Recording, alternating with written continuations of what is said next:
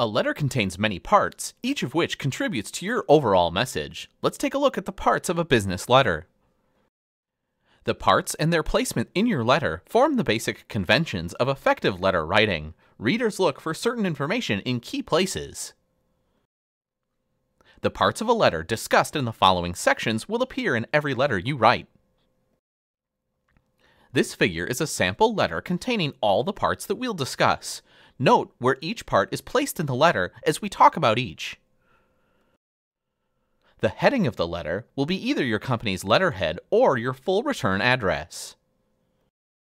Next is the date line. Try to leave 4 lines below the letterhead before the date line. Spell out the name of the full month, like September or March, rather than an abbreviation. The date line is usually keyboarded in this way, November 11, 2016. Next is the inside address. The inside address, the address of the recipient, is always placed against the left margin, 2 lines below the date line. It contains the name, title if any, company, street address, city, state, and zip code of the person to whom you're writing. Single space the inside address and do not use any punctuation at the end of the lines. Always try to write to a specific person rather than just a sales manager or president. To find out the person's name, check previous correspondence, email lists, or the company's individual website, or call the company to see who to address the person. Next is the salutation.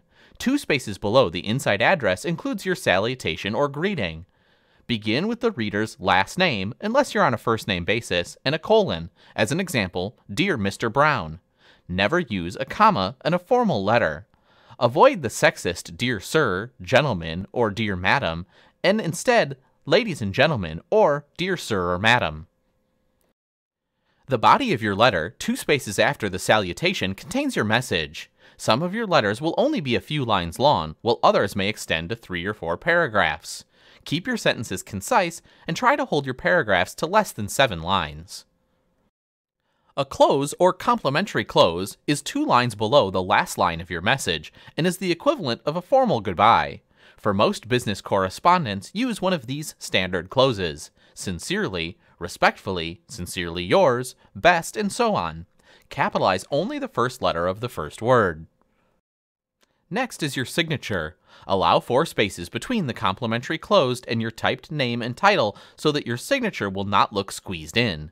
Always sign your name in black ink. An unsigned letter indicates carelessness or worse, indifference towards your reader. A stamped signature tells reader that you could not give them personal attention. Some organizations prefer using the company name along with the employee's name in the signature section. If so, type the company name in capital letters, 2 line spaces below the complimentary close, and then sign your name. The enclosure line informs the reader that additional materials, like a brochure, diagram, form, contract, or proposal, accompany your letter. Enclose only the items necessary and indicate enclosures with the number of enclosures on the line. The abbreviation CC, 2 C's followed by a colon, informs the reader that a copy of your letter has been sent to 1 or more individuals. Letters are copied and sent to third parties for 2 reasons: to document a paper trail and to indicate that other readers need the information contained in the letter. Unless your employer instructs you otherwise, tell your reader if other readers receive a copy of your letter. The way your letter looks can determine how readers will respond to your message. Here are some tips on how to format and produce professional-looking letters. If you're printing your letter, use a high-quality printer and check ink or toner cartridges to avoid fuzzy, faint, or messy-looking letters. Stay away from fancy fonts and scripts. Use business-like Times New Roman or Arial fonts. Consider using templates to help format and design your letters. Most word processing programs such as Microsoft Word or Google Docs have them.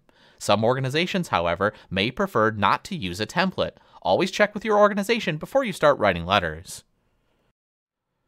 Leave generous margins of at least 1 to 1¼ inches around all of your message. For a short letter, don't expand your margins to 2 inches or increase the font size, which will only make your letter look unprofessional. Leave double line spaces between key parts of your letter: the date line, the salutation, copy notation, and enclosure, but leave 4 lines between the letterhead and the date, as well as the complimentary close and the typed signature.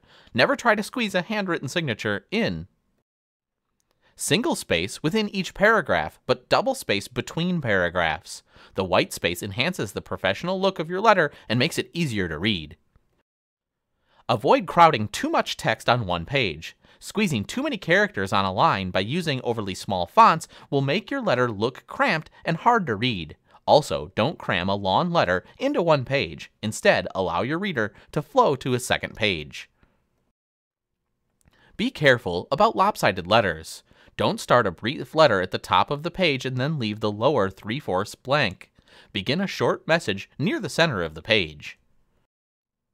Use Print Preview to see an image of your letter before you print a hard copy or create a digital version of it, so that you can make any necessary changes or corrections.